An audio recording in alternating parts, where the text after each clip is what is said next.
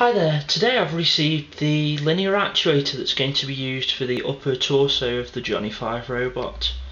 And this has 4 inches of travel.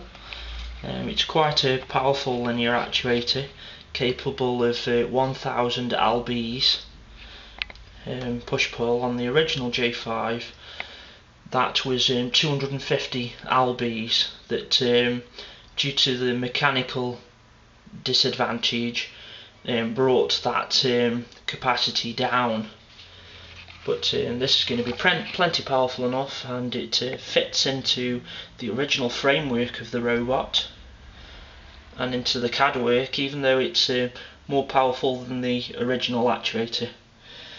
Just to be a bit more colourful, I've placed some short circuit DVDs around it.